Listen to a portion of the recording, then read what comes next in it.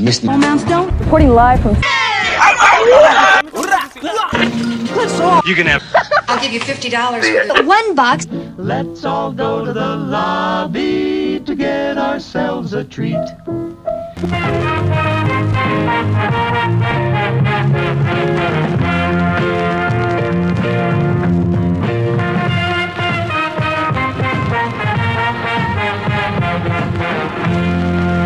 Shh, it's about to start.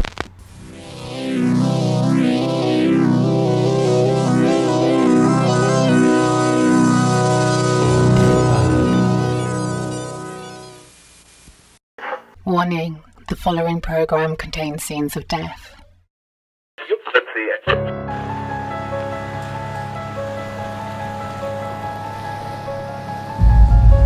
Glasgow, Scotland. The throat tattoo capital of the UK. Where most of the girls over 20 years old are missing their teeth. Which is alright by me, cause I hear it feels better when they give you a blowjob. No, I apologize. Oral sex for any of you sensitive viewers. But for me, a cocksucker is a cocksucker. I don't believe in discrimination. And being that Glasgow is the only city in the world where 40-year-old men ride around on BMX bikes at 10 AM in the morning drinking beers, well, it makes the city unique. Lovable rogues, if you will. Now open to your perusal. One James Scott. Handsome James here was involved in a serious work-related accident. You can tell it was serious because there's guys with hazmat suits. Well, actually they have nothing to do with James's accident. I just put him here to buy into the public hysteria. The window repairman had 4 tons of glass fall on his ass. Literally. And after multiple surgeries on his lower abdomen, including his ass, and having to have a steel rod permanently put inside of his cock. Yeah, I know what you're thinking. But now handsome James discovered that he had a new medical issue.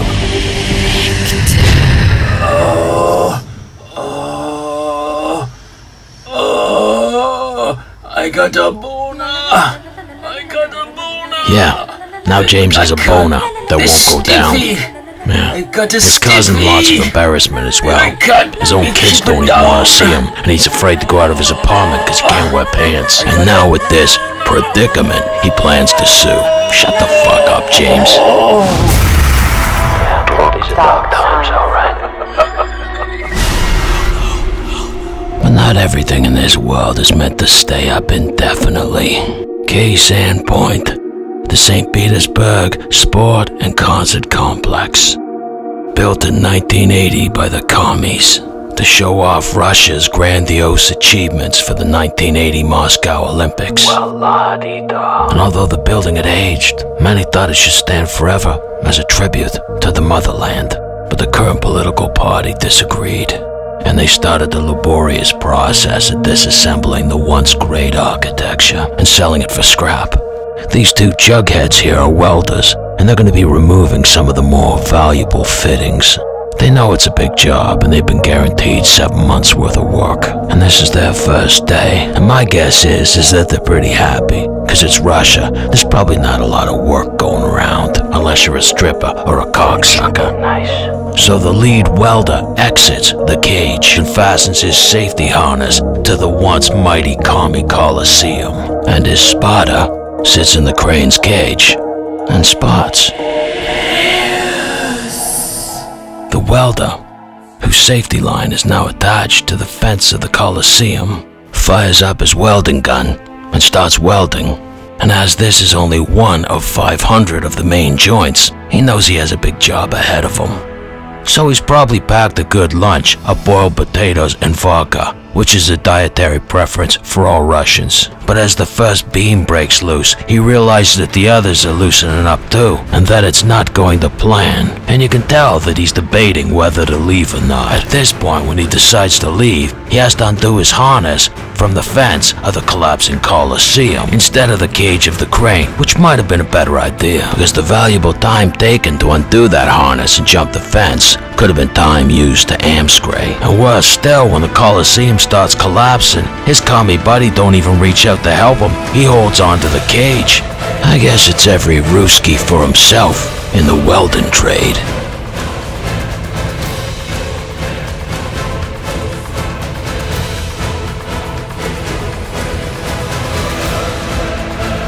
And the once mighty Coliseum comes down like a house of commie cards.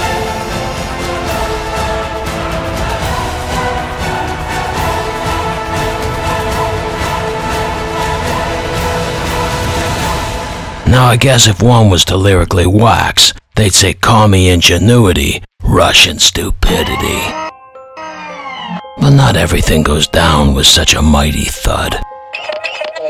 South Korea, the land of stinky noodles and South Koreans. Hey, I like their noodles, they're not too bad. You shut the fuck up, cause if I'm being honest with you, I don't give two fucks about either of them.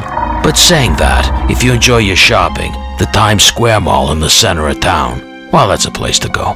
Considered one of the world's biggest malls, 5 separate buildings, all 10 stories high, and as well as there being lots of Koreans there, most certainly there's something for everyone to do. But I guess no one will ever know what this South Korean loony leg mental was doing when he started playing Chitty Chitty Bang Bang with an elevator door. But it seems to have stemmed from someone not holding the elevator door open for him. But as anyone will tell you, the house always wins. And although this crazy Korean cripple came to the mall looking for bargains, it seemed he paid an excess fee with his life. From one stink to another, Paris, France, the land of people who don't wear deodorant and eat snails. But a little known fact is that it were also the home of the first invented flying suit by an Austrian dude called Franz Reichelt. And although authorities advised that he use a dummy, Franz had big enough balls to say, "Fuck you, I'm doing it myself." What better location than the Eiffel Tower? Do you think this, the pants are a little too big? Maybe I need a belt. Oh, I think they look good. Really good. Really good. Look, they seem to be falling down a bit. Oh, never mind. That's the look. That's the new Parisian look. Look, it looks fucking great. Really fucking good. You think so? Okay. I'm ready to do this. I'm psyched. I'm ready to do this. Okay. Okay. You're looking good. Looking fucking good. Look, I'll see you down there. We'll go get a drink afterwards. Just let me do a wind velocity check here. Okay. Okay. So coming in a little strong from southwesterly. Don't you pussy out. You got this. You got this one. Okay, I'm just thinking maybe we delay it another day. Okay, yeah. Okay, okay. 1 potato, 2 potato, 3 potato, 4. Awesome! Oh fuck, I knew he should have had a belt for those pants. You will be remembered forever, Franz! Look at the dent he made in the grass. The dent he made is this big.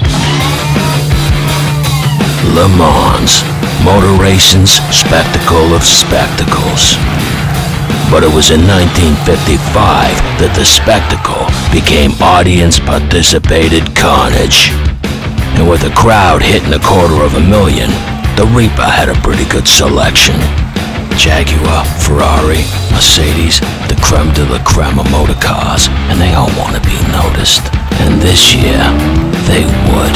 And with speeds up to 175 miles an hour, and by today's standard, could be considered the equivalent of driving a skateboard with a seat down the side of a mountain, and that the driver's only real goal is to survive. But it was when Jaguar team's main driver braked to make a pit stop that carnage ensued, cutting off a Mercedes-Benz who hit a wall divider. Its magnesium alloy body evaporated, sending a chassis and engine block through the audience at 125 miles an hour, killing and cutting through 83 spectators like butter, with many of them decapitated. And the driver were left laying there with his pants around his ankles while his wife watched. Fucking embarrassing. And what many believe the man who caused the accident going on to win the race. Enjoy your victory lap, killer. There's an old expression, that what goes up must come down. With that expression, don't say how hard it's gonna land. Case in point, meet one Ivan Lester McGuire, better known to his friends as Lester. And Lester loves to parachute. But Lester also considers himself a videographer.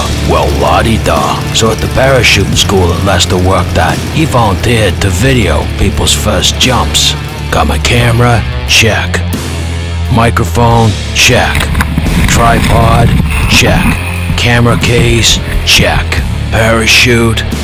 Oh, fuck. Yeah, Lester got so excited about his first day of filming that he jumped out of the fucking plane without his parachute. And when he pulled the cord, the only thing that came out was shit pellets from his ass. And at that very moment, the camera picked up his final words. And as his free fall took up to 90 seconds before he crashed into the ground and turned into a big puddle of sludge, he had a lot of time to lament what a half-wit he was. And I guess keeping in line with his passions, Lester filmed his entire death.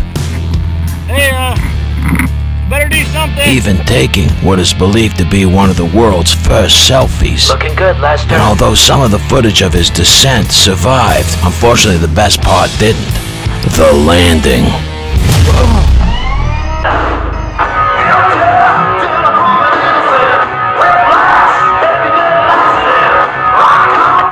Skidmore's secret. Skidmore, Missouri. It is said that there are no secrets in a small town, but in Skidmore, those who know who killed Ken Rex McElroy won't say. Everybody in this world has got a secret. Whether that's the type of porn that you watch to get yourself off, or dropping that piece of pie on the floor, then dusting it off and serving it to your husband. But it's highly unusual that a whole town would share the same secret. But Skidmore, Missouri had just that, a dirty, filthy little secret. Case in point, meet one Ken McElroy. The man who terrorized the locals of his town for 10 years and had been given the name Mad Dog. Rape, murder, loan sharking, extortion. Hell, he was even arrested for being a pedophile. And even the police were terrified of him. 6'3", jet black hair, always carrying a shotgun, had his name tattooed on his knuckles. And my guess is he didn't acknowledge birthdays or Mother's Day. Ken would just as soon as give you a shit kicking than say hello. And if he had a beef with you, he'd drive up and down the street past your house in his pickup truck to let you know that you'd crossed the line. But I guess after 10 years of terrifying that tiny town, it was Ken that crossed that line. It was on a Friday afternoon that Ken and his wife went into the local bar and noticed that the bartender were giving free drinks, and there were more men in there than usual, and that there was a strange feeling in the air. People were staring and saying nothing. We left the D&G and went to our pickup. And as soon as we walked out the door, everybody else walked out the door behind us. And they gathered around on my side over here, on my passenger side of the truck. I seen the man go across the street, go to his pickup, take the gun out, and I seen him shoot.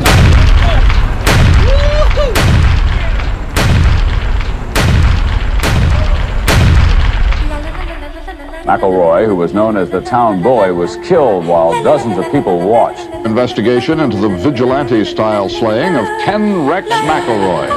Ken McElroy terrorized the town of Skidmore, Missouri for more than 10 years. He tried staring you down. He tried to make you feel small. A lot of people have seen it, 50 or 60. People's afraid to say what they see, because they're afraid what's going to happen to them and their family. As many as a dozen people outside the D&G and around McElroy's pickup at the time of the shooting, or there may have been as many as 50 or 60. How many bullet holes? That's part of the investigation, and I can't tell you. I've heard reports there were 2 guns used, 2 weapons used. That is also part of the investigation, I can't tell you. Do you have any suspects? Not at this time. If they catch somebody, and he's tried, and he's found guilty, would you feel that justice has been done? No. No, because there was a whole town. Well, I guess every dog has his day.